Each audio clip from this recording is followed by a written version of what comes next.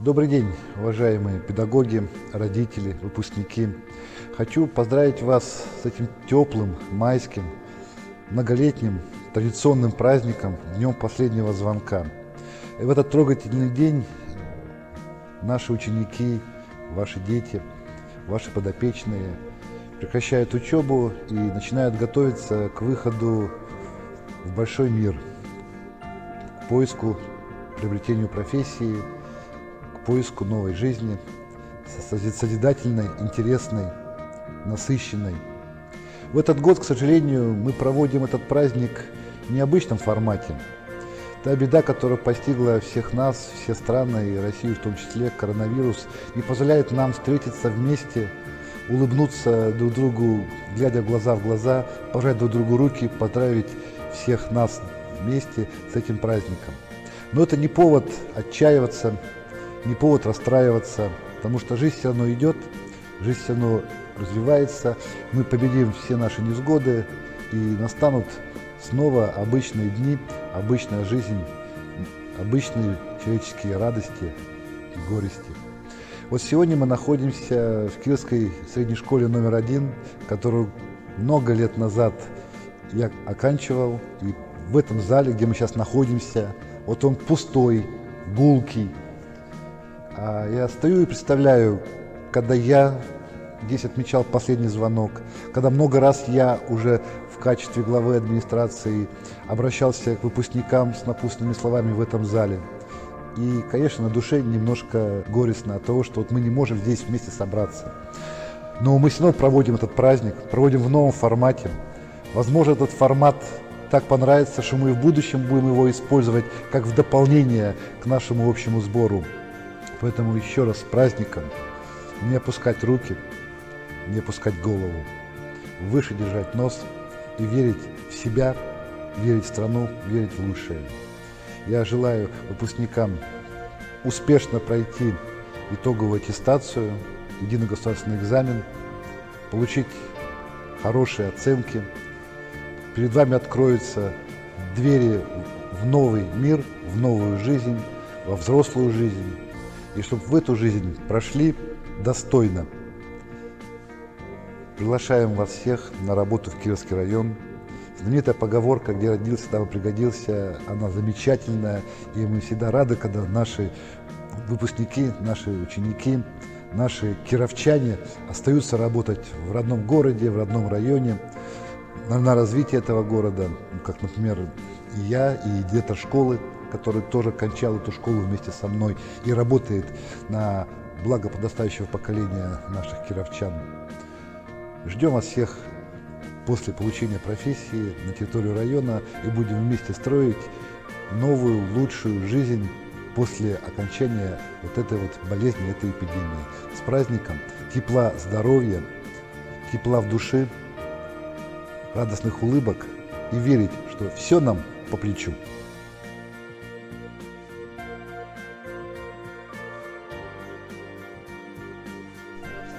Дорогие выпускники, уважаемые родители и учителя, сегодня принимают поздравления уже не дети, а взрослые, молодые люди, стоящие на пороге взрослой, самостоятельной жизни.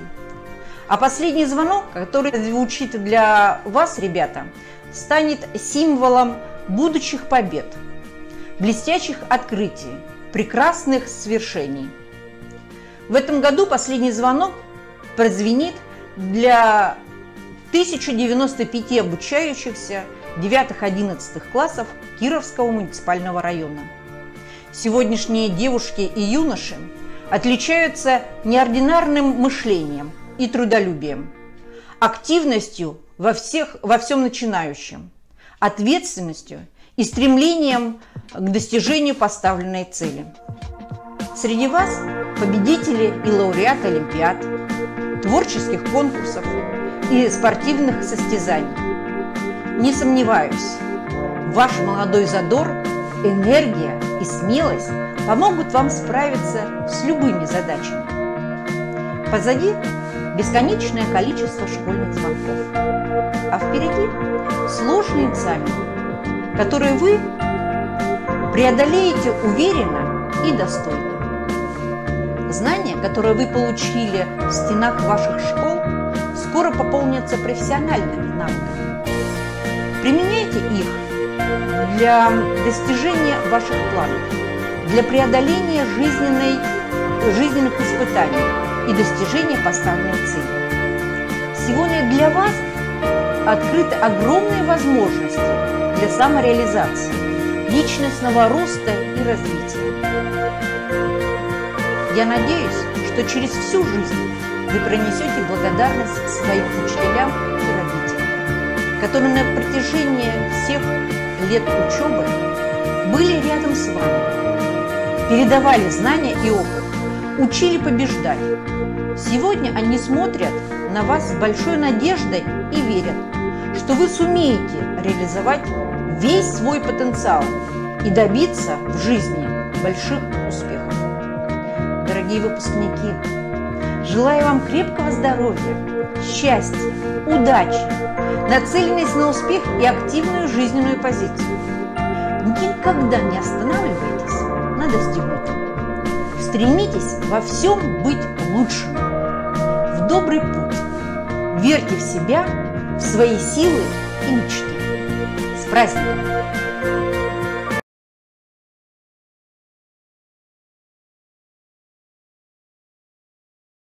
Дорогие выпускники, вот и закончился учебный год, и сегодня для вас прозвенит последний звонок.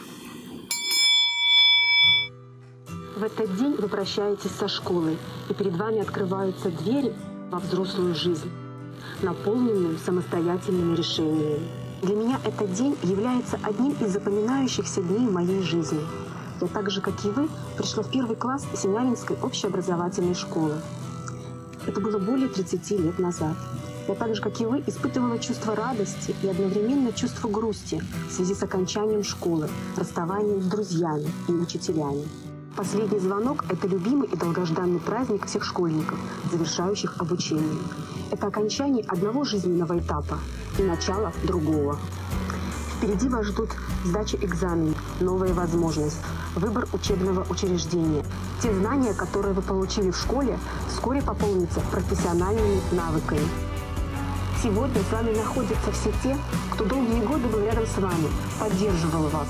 Ваши учителя, классные руководители, родители. Особую признательность хочу выразить нашим педагогам за ваш самоотверженный труд. Учителям принадлежит особая роль для формирования нравственных основ и жизненной позиции выпускников. Вы не просто даете знания, вы формируете будущее нашей страны.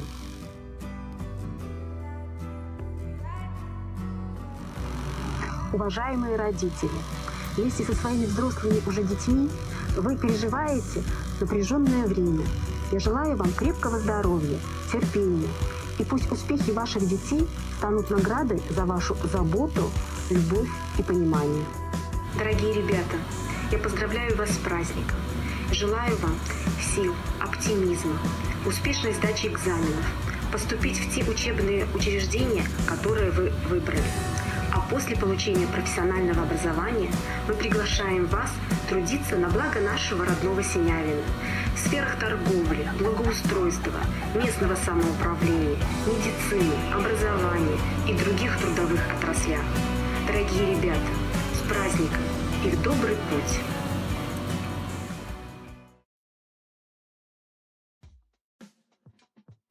Дорогие ребята, я поздравляю вас с праздником последнего звонка.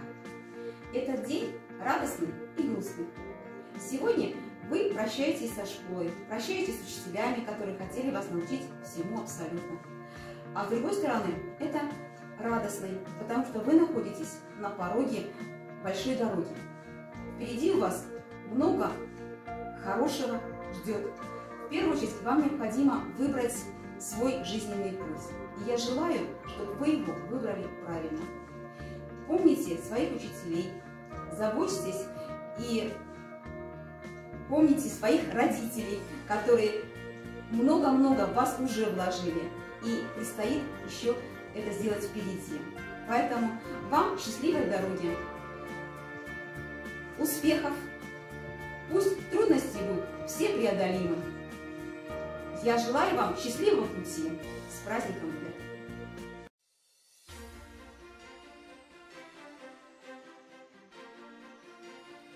Приказ от 22 мая 2020 года номер 96 о допуске к государственной итоговой аттестации выпускников 11 класса.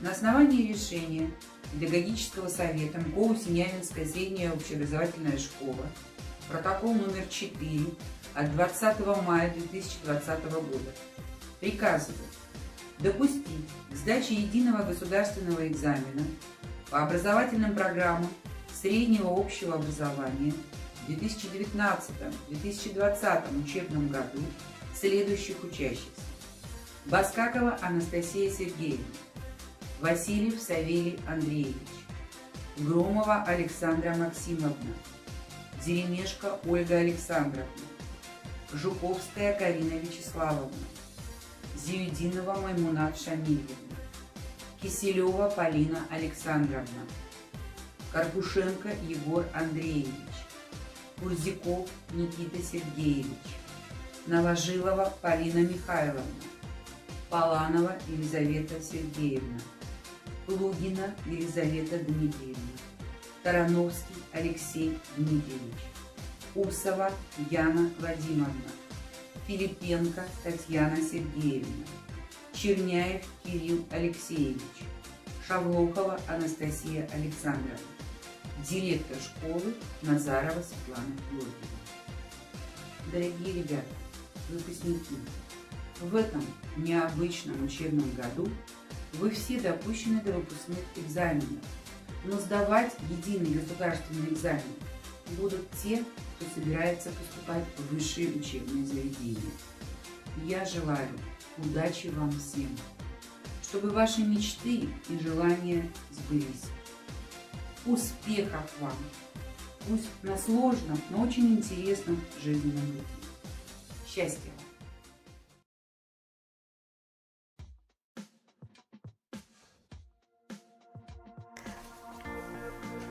Дорогие ребята, вот и настало время прощаться. Мы были с вами вместе 7 лет, а кто-то из вас пришел в нашу жизнь позже, чтобы стать родным. Кончается ваше детство. Вы выбираете сейчас свой путь. А мы всеми силами своей души желаем вам счастья на этом пути. Я любила вас всегда. Мы этим летом были в Белоруссии, в Бресте. Вечером там сверкают поющие фонтаны, играют уличные музыканты. И мы гуляли по вечернему городу, и я услышала песню, которую вы любите петь на перемене, что-то о несчастной любви. И в этот момент я ощутила такую ясную, такую большую любовь к вам, вспомнила каждого из вас. И этот день стал одним из самых важных в моей жизни. Сегодня с особенной теплотой и благодарностью мы вспоминаем о ваших родителях и учителях. Мы прошли этот путь вместе. Без них вы не стали бы тем, что вы есть сейчас. Я хочу, может быть, в последний раз прочитать вам Пушкина. Он, оканчивая лицей, написал: «Наставникам, хранившим юность нашу, не помня зла, мы прокричим ура». И, как всегда у Пушкина, в нескольких словах все самое главное о нашей учительской доле и о том, что является самым важным для человека – учителям хранить детство и юность, а для человека не помнить зла, прощать и любить. Я знаю, что в вашем сердце живет любовь к вашей первой учительнице Галине Никифоровне, а любовь к первому учителю также необходима человеку, как и первая любовь вообще. Ну что ж, добрый путь, мои дорогие, хорошие ребята. Будьте счастливы.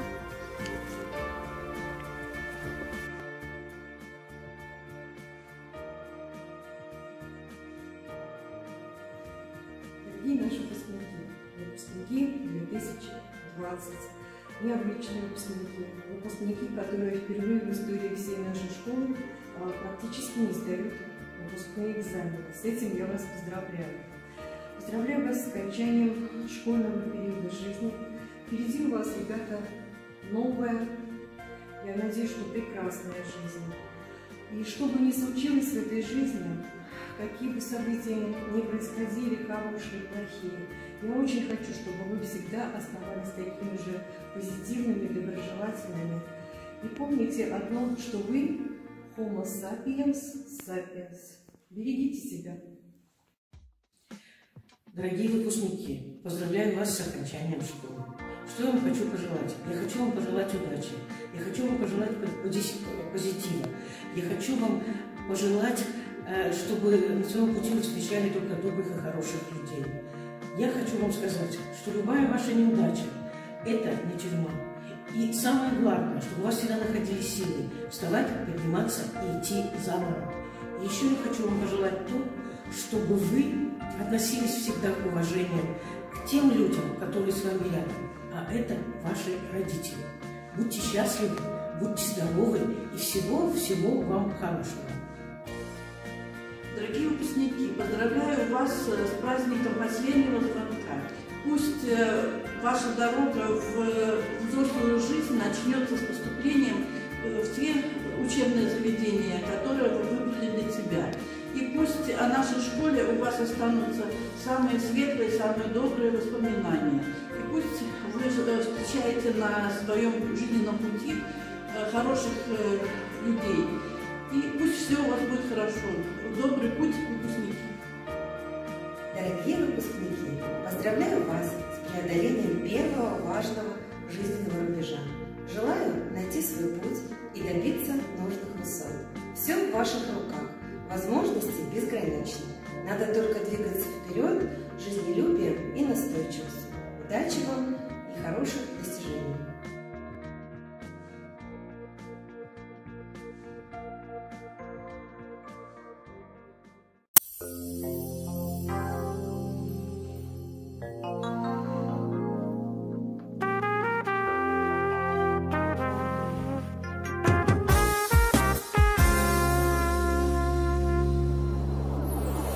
Куда уходит детство, в какие города, и где найти нам средства, чтоб вновь попасть туда.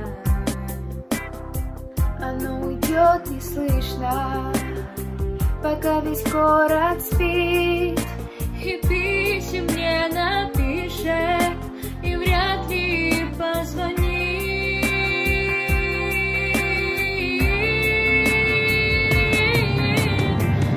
Зимой и летом небывалых ждать чудес.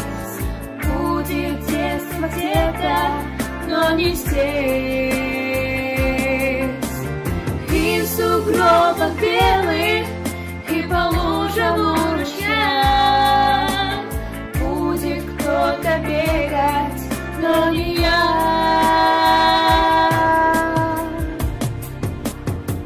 Куда уходит детство, куда ушло оно?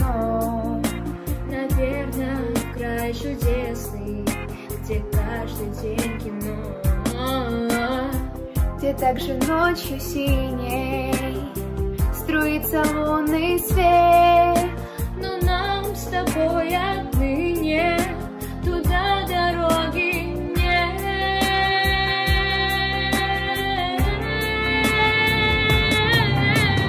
И зимой, и летом не бывало ждать чудес. Будет детство где-то, но не здесь. И в сугробах белых, и по лужам у ручья будет кто-то бегать, но не я.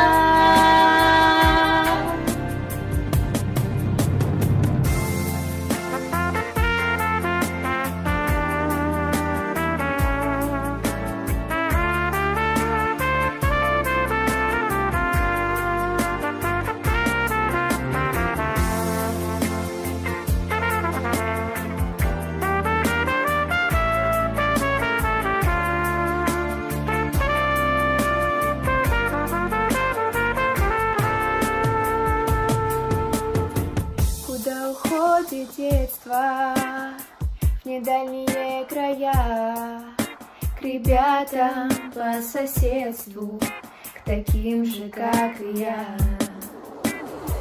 Оно уйдет неслышно, пока весь город спит, и писем не напишет, и вряд ли позвонит.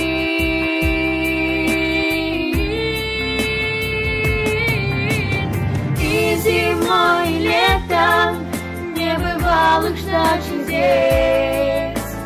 Будет детство где-то, но не здесь. И в сугробах белых, и по лужам у ручья будет кто-то бегать, но не я. И зимой, и летом не бывало ждать чудес. Будет детство где-то, но не здесь. И в сугробах белых, и по лужам у ручья будет кто-то бегать, но не я.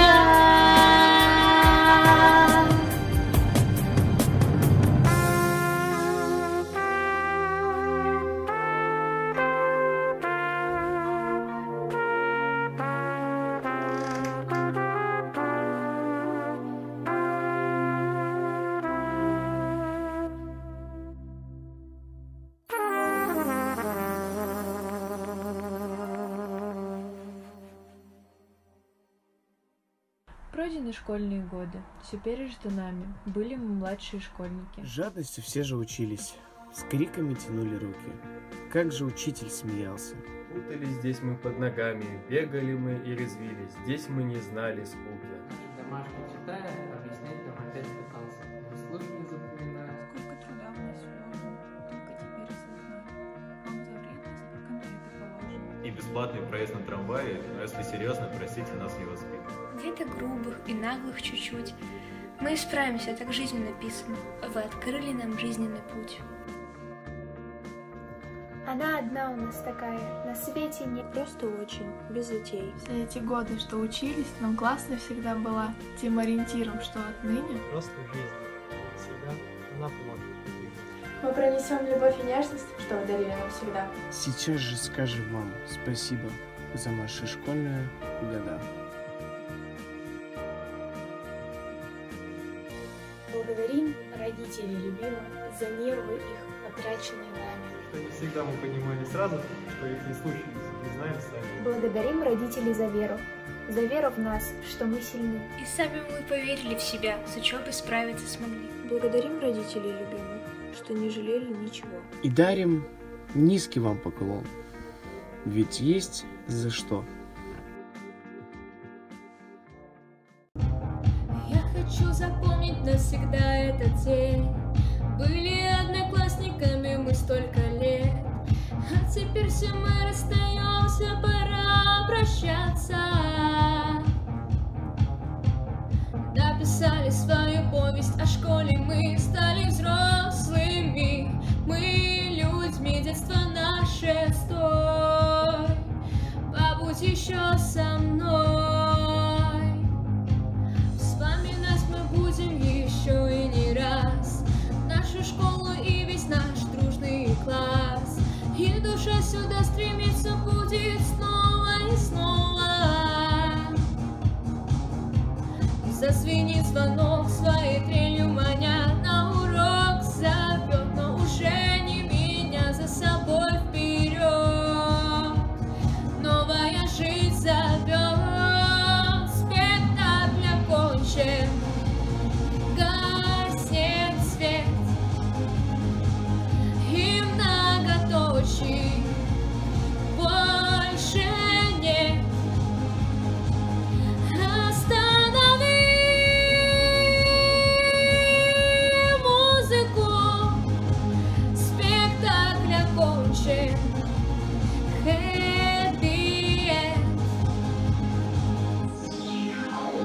Каждый станет тем, кем давно хотел, совершить немало в этой жизни дел.